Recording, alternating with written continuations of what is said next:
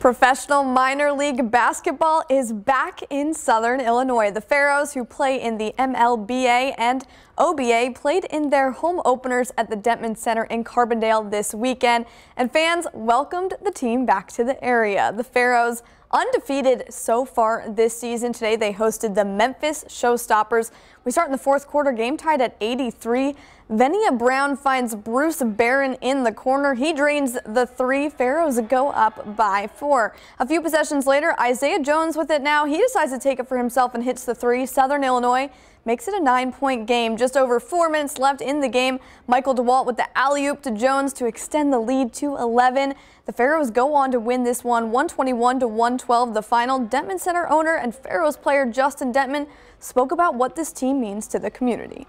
It means a lot, I think, for the community, just because we got a lot of kids that want to be professional athletes in the future.